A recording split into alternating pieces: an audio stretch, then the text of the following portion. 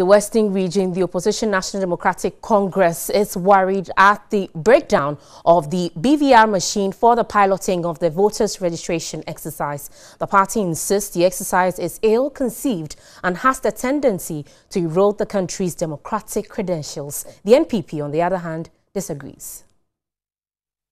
We have about 5 months to elections. And so if you pilot a system and the system throws up challenges, you must have time to deal with those challenges. As we speak, we do not know the magnitude of the problem that has been encountered today and how long it will take to resolve it. How widespread, how many of such machines have this problem that has been encountered today. And so if you do not have the time to resolve all those challenges before they are deployed, what happens to the credibility of the exercise you want to undertake? But the New Patriotic Party thinks otherwise. According to them, what has happened is solvable. We believe that the idea of compiling a new register is in the right direction, and whatever it takes, whatever contribution that we have to make to have a successful exercise, we will give the input to the EC. But don't you think that this plays into the general concern that the timing is wrong and that the EC should not go ahead with this exercise? I believe there's nothing wrong with the timing.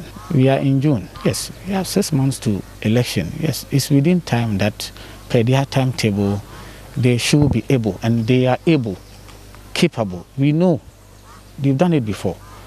So we should give them the support. We have to cooperate. So we've been here for the past 3 hours, and in that period we've counted about 20 people who had come and had wanted to take part in the process, but because the exercise has been suspended, all of them have gone back to wherever they came from. I got here roughly 1:30 and I was told the machine is faulty, and so I guess I won't be able to do the registration then. Are you disappointed? Well, I'm disappointed too, but I guess the EC has a lot of work to do too, because this is just a way of telling us that on the day of the election we will have to face even more problems. If this is the regional office, I can imagine what will happen at the various district levels. Still on the Electoral Commission, this time in the Ashanti region, the Regional Director of the Electoral Commission, Benjamin Banobio, says the pilot voters registration exercise recorded hitches because the BVR kit had been set in demonstration mode. He was reacting to concerns raised by some party representatives at the registration center. Here is a report by William Evansinkum. Wednesday's exercise delayed for close to 2 hours because the BVR machine was not responding. At 11:30 a.m. the machine became functional but stopped working at 11:30 a.m. This time around it delayed for 10 minutes. It came back again for the exercise to continue. Benjamin Banobio, the Ashanti Regional Director of the Electoral Commission, explained the hitches. As at now, this is a pilot program that we are doing, and we are not using live mode. We are using demo mode to conduct this pilot registration exercise. When we are using the demo mode, it will not permit you to start registration before 8 a.m. If it were to be a live registration, it will allow us to use it from 7 a.m. to 6 p.m. The EC has refuted claims of using an old BVR. The machine you can see is a new kit, biometric registration kit. This is a new one, and it is different from the old one that we were using. I think you can see it. You can let your viewers see the way it is. This is a kit that has all the components.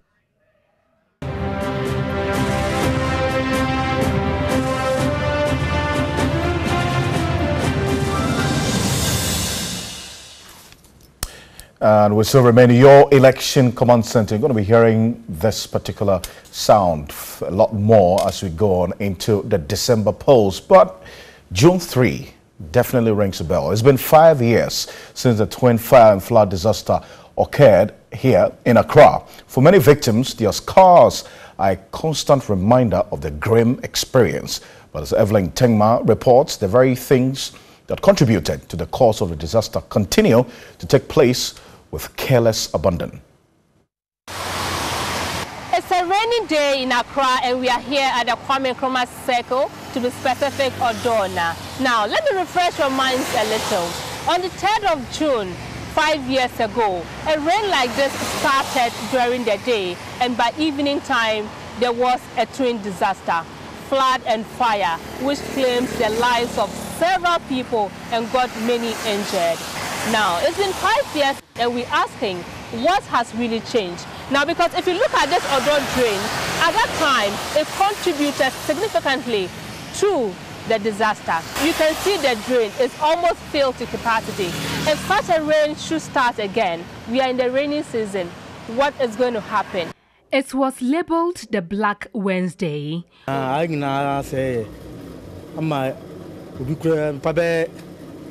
Almost 3 154 people died and hundreds suffered severe burns, resulting in permanent physical disabilities. Reports of the ministerial committee that investigated the disaster at the time attributed the floods to choked gutters which blocked the drainage system, improper planning of settlements, and a few other human factors. The cause of the fire was also attributed to the floods and poor safety practices at fuel stations. But till date, no one has been held accountable for the incident, and the story in the area remains the same. Gutters continue to be choked, blocking the free flow of rainwater.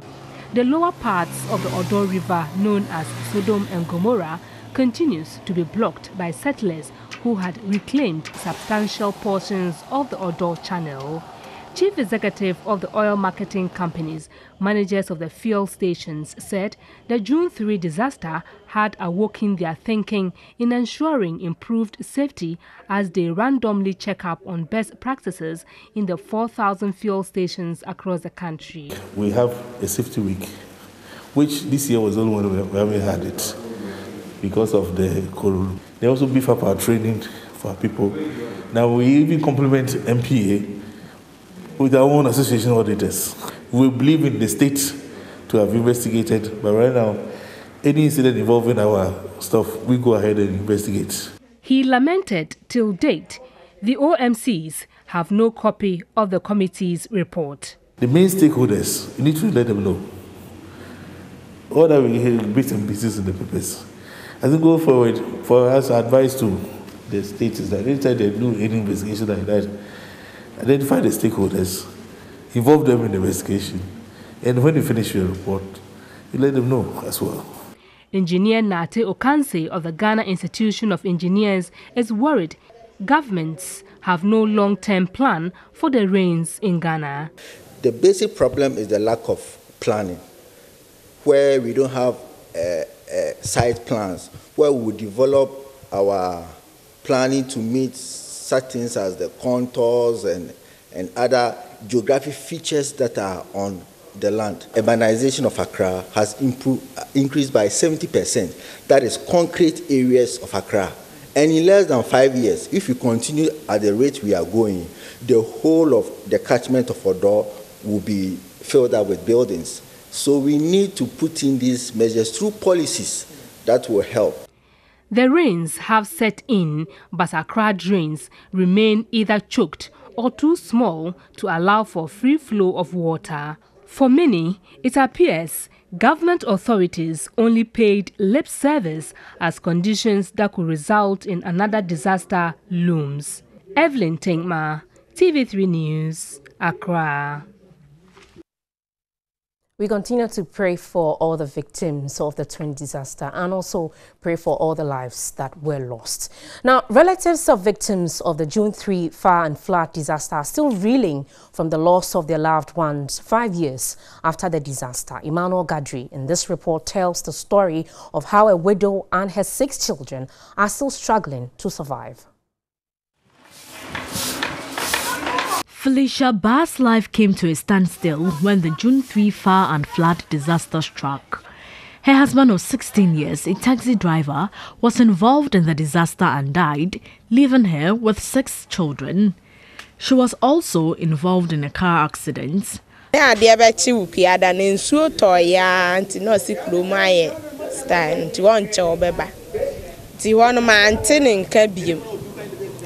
My husband promised to come home on the day of the disaster. After it rained heavily, I didn't hear of him. We went in search of him, only to find his body in a gutter.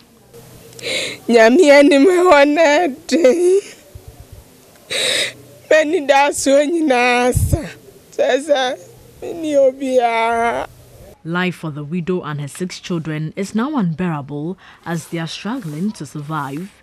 Gifty and her 6 children were sacked from her former abode because she couldn't pay rent.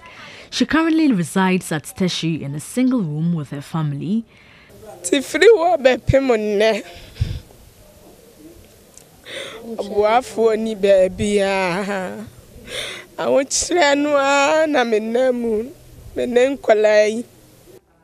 Since then, our lives have been unbearable. We've been struggling to survive.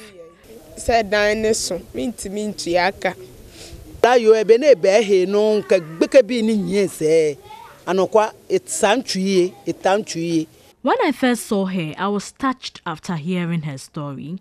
Please come to the aid of the family.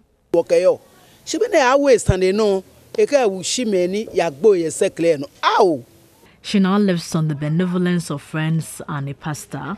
5 years after the twin disaster, Gifty says the compensation given to victims was taken by her husband's relatives. She wants the public to come to her aid to enable her cater for her family. When I come home, we find it difficult to eat, and also food that how we can live better at home too is a problem. So suffering here. My brother here is Prosper Upon, and he is also in JHS too. But sometimes, not all the days that he go to school, because sometimes he doesn't get even the classes fee to go to school. So please, we need help.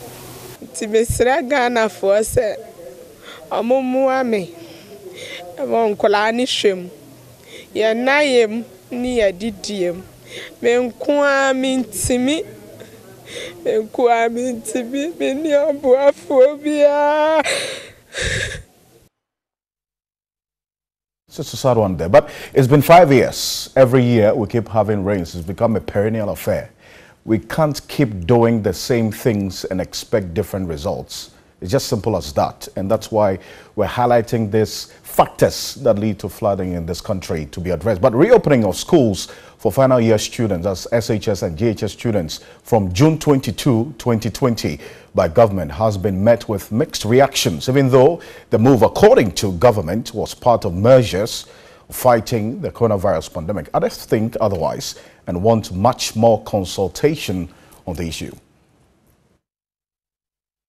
The move, according to government, is to allow for students to prepare and also write their final exams.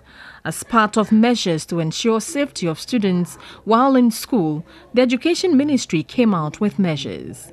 Parents would not be allowed to visit their wards while in school, a move most parents are not happy with.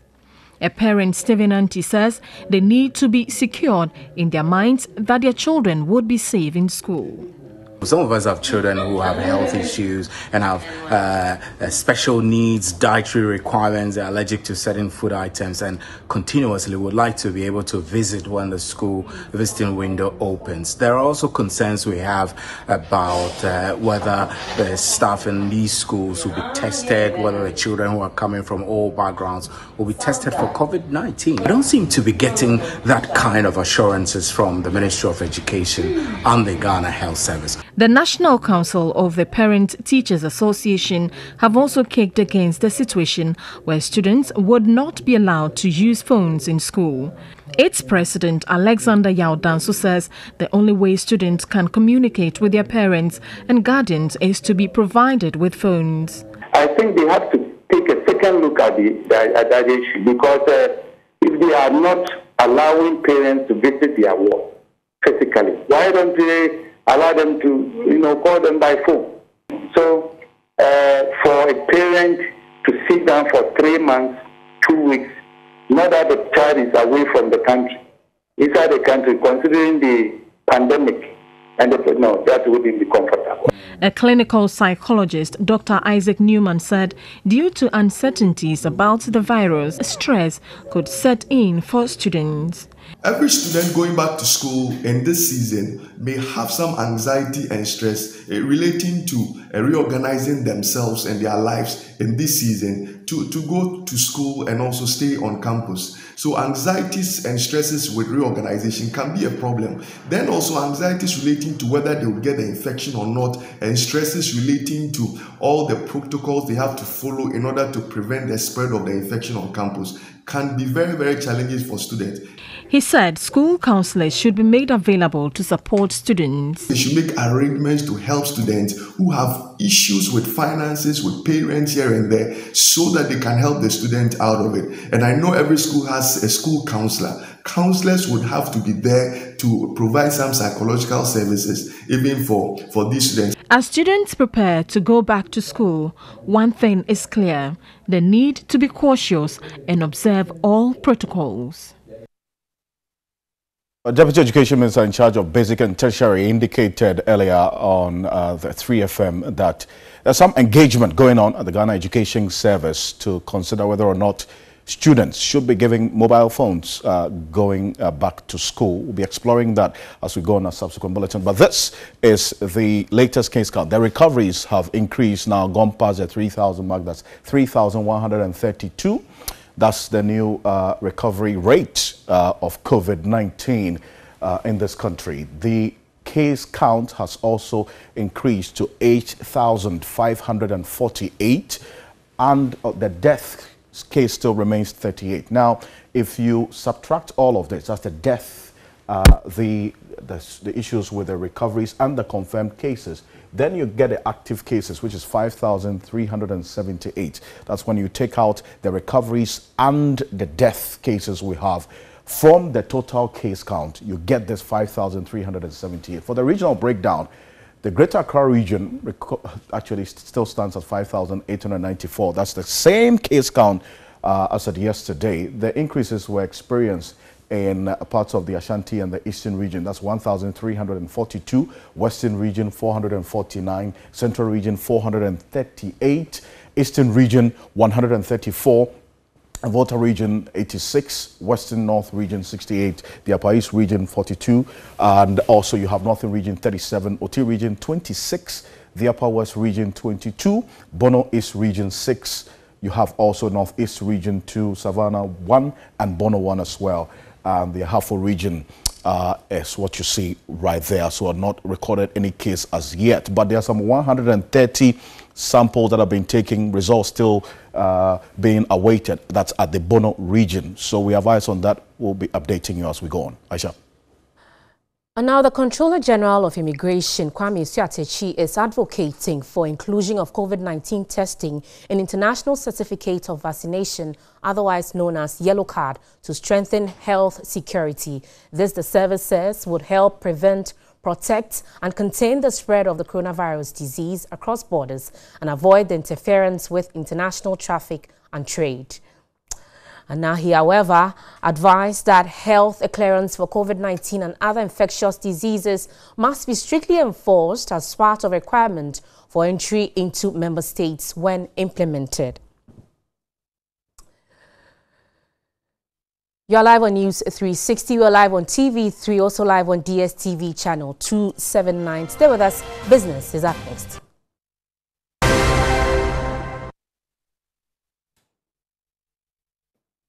Right, you're still watching NEWS360. Good evening to you. Thanks for staying with us. Time for business with me, Nana Ikuya Mensah Brampa. We're getting some updates from the ports tonight regarding the integrated customs management system. Well, managers of ICOM say work is in progress to solve emerging challenges associated with the deployment at the Tema port.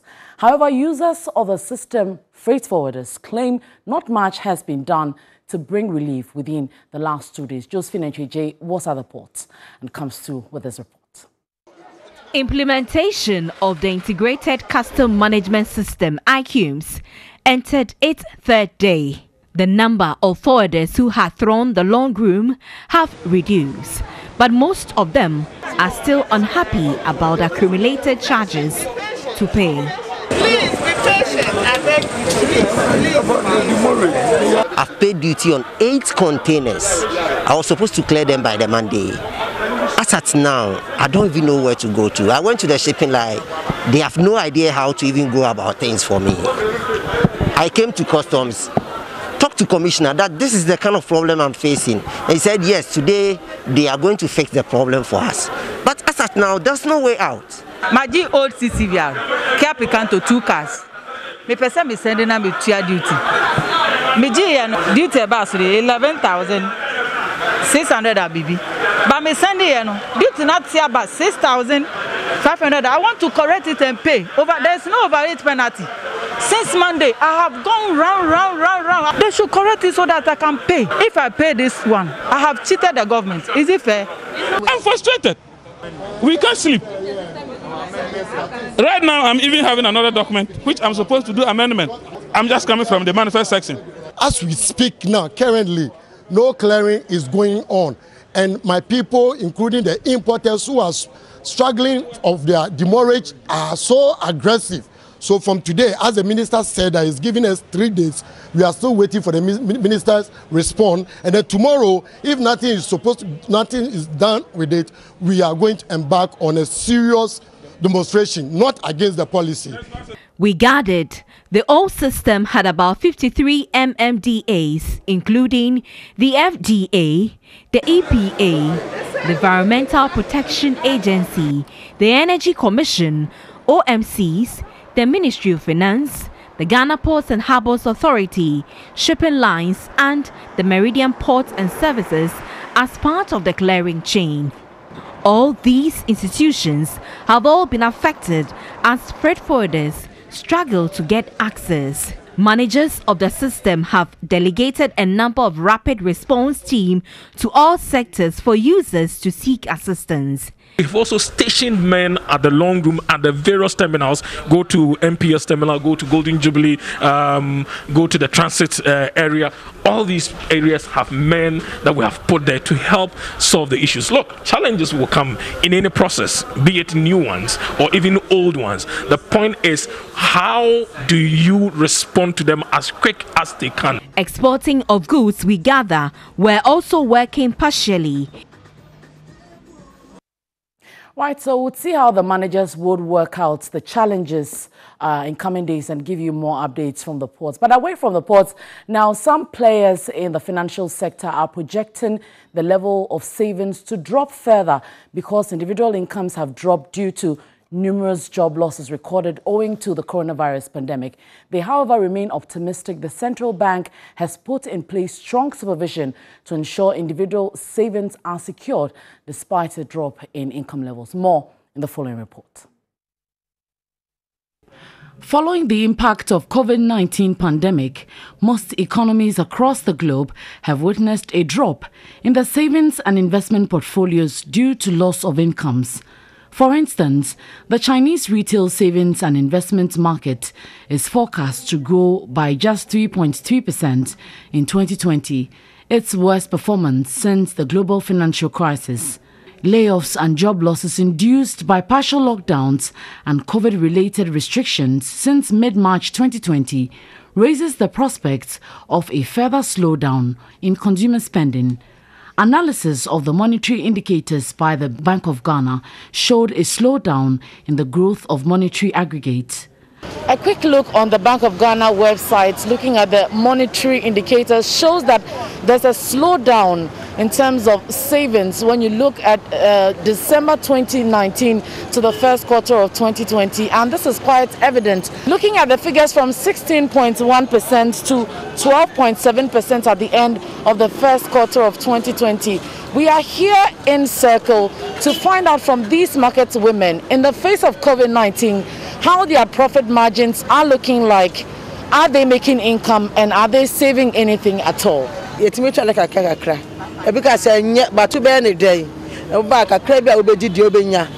Despite the pandemic, business is not that bad. At least I am able to save a little. While some traders are making some income, others are juggling on what to sell to make ends meet. I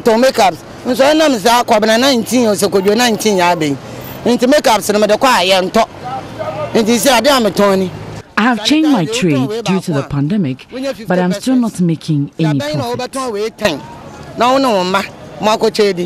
Director of Business Operations at Dalex Finance, Joe Jackson, says the trend in decline in income is likely to continue in the face of COVID-19. Whole sectors of the economy are being wiped out, from hospitality to entertainment to education. So obviously incomes have dropped.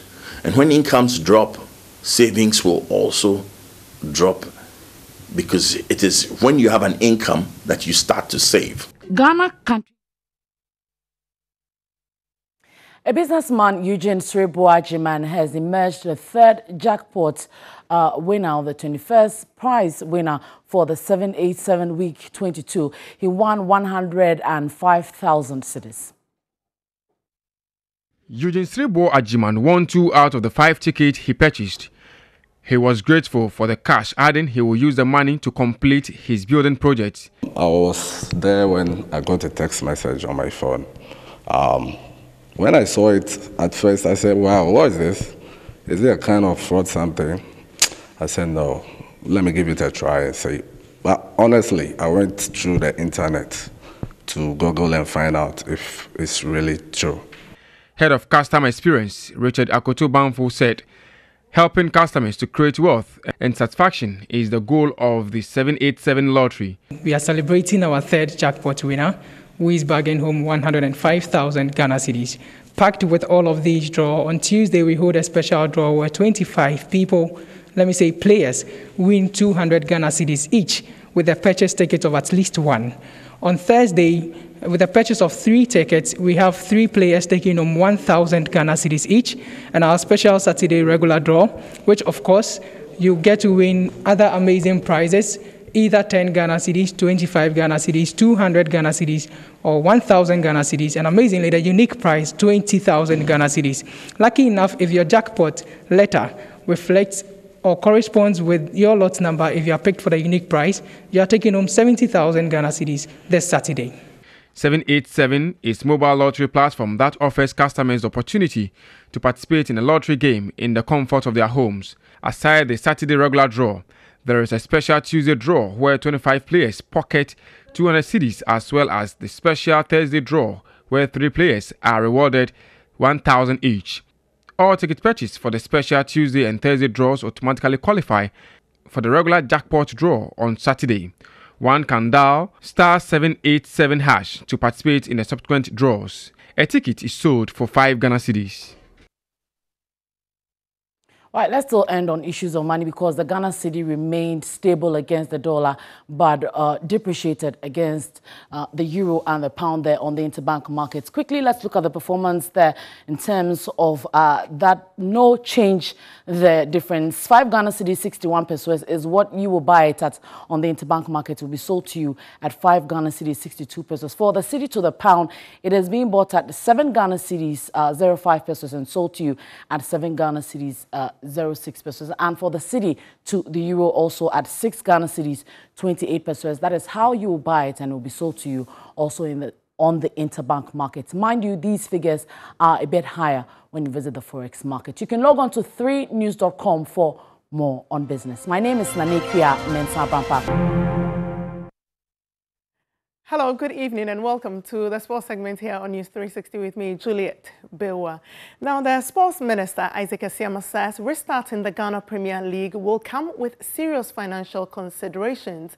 Speaking on the matter today, he reiterated that the cost centers for the reorganization are huge and may have to be given realistic consideration. Admitting how tough it is to restart domestic football, he says all options available to officials have been explored, but the expenditure involved. The figure that came out from the NEWS was about 60,000 per a match. It's not going to pay much. And this is huge. For me, it's not only about the money, it's about the lives of our athletes, of our footballers. How do we ensure that they are safe at all these league centers? So it's an issue we are seeing resolving it. But I can assure you that it's phase one of ease of restrictions. So as we monitor the situation, observe the situation, phase two maybe we are looking at training of footballers and how to put in measures to protect their lives. Various modes of support, he however says, are being sought and considered for the various federations. There is an ongoing project between the YE over the years has been supporting young people. Understand, engaging young people, giving them some allowances. So that's the package very soon we will go out to support our athletes in general, so that they'll be cushioned because they are the hardest hit. Our athletes, I mean footballers, runners, and all of them. So they are the hardest hit. So how do we find some support for them so that they can survive and of course enjoy the games that they are involved in? And very soon that package will come on board. Ghana joins other countries facing uncertainty over when it will fully have sports back in its entirety. With gradual phase in place for resumption, hope may be near for many who wish to have their careers back on track.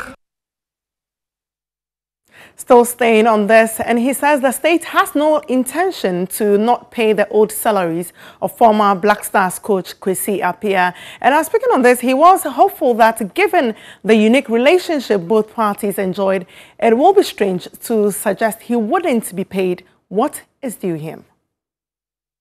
Disrespectful to the gentleman, we have been uncared. Not at all. No. We've shown care, concern to the gentleman. We've given that respect as a Ghanaian. That respect. When I became minister, Abraham Grant, we owed him at that time. Gradually, we resolved it and paid him off. So I can assure the nation that gradually we shall pay his Appiah all his entitlements. I can assure you. We love him as a Ghanaian. He's one of our own. We can never do anything against Coach Kwesi Appiah. He's done a lot for Mother Ghana. We respect him. We call him Mayele. We respect that gentleman. He's a gentleman, so we all respect him. In a related development, President of the Ghana Football Association, Keto Kweku, says the Football Association is going through financial turmoil of its own, outlining the challenges it is facing and dealing with keeping a balance in this COVID-19 era. He says the FA is working hard to restore the gains made prior to the pandemic.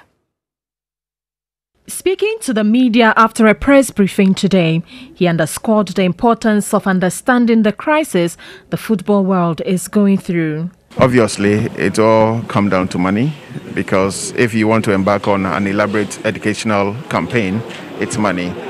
Clubs will have to play or may have to play behind closed doors. It means money will be lost. The National Sports Authority will have to prepare the facilities for us, because some of the clubs use their facilities. Money plays a big part. That's the gospel truth. The sports economy or the football economy is very small. It's not very, very robust. And therefore, it's a challenging period where we have to really think outside the box, be very fair in our thinking process, and ensure that the best decision is taken for Ghana. Stakeholders continue to puzzle over whether to cancel or continue the league.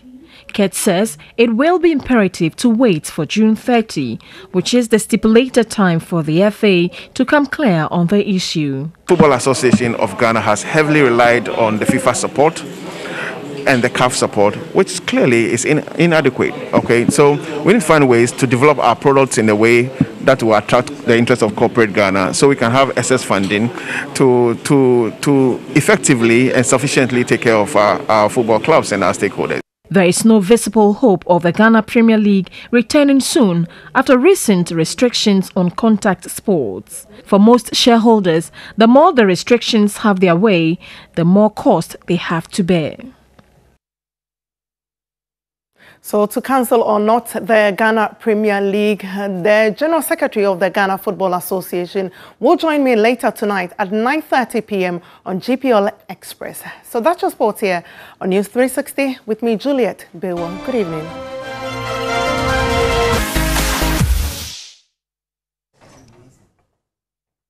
Acclaimed comedian Funny Face, aka Children's President, has been sharing his future plans for kids who form a chunk of his following. Speaking on 3FM, the versatile comedian disclosed plans to build a kids' playground called The Funny World to help kids develop social and creative thinking skills. Do some. I know that you keep talking about plans for the next. Yes, because I want to do children's park. Tell me about it. I want to build children's park. You want to build a children's park called Funny World. Funny World for kids. Wow. Yeah, you like the dream, huh? I do. Yeah, I'm proud of you. I saw it in your eyes. Yeah, you know, it's a big dream, eh? You know Disneyland. Yeah, I do. Yes, that's my dream. But so have you done estimates? Yes, I have the land. You have the land? I have 32 plots. At where? What do you say? Wow. To start it. So if you're an investor and you are listening, why not 3FM? Help me, let me help you. You want to help me? Call 3FM Morning Show that boy, that Jimmy boy, I want to help him. The 32 plots. Yes. At Bodjase. You know, I like big stuff. Yes, I see that you have a huge house. Yes, to God be the glory. I like big stuff. You understand? I know the other big things. So 32 plots for a playground. Yes. For children. To God be the glory. You know, some time ago we had a discussion on this show that a lot of the playgrounds now, there's none. The government playgrounds there's have none. been converted.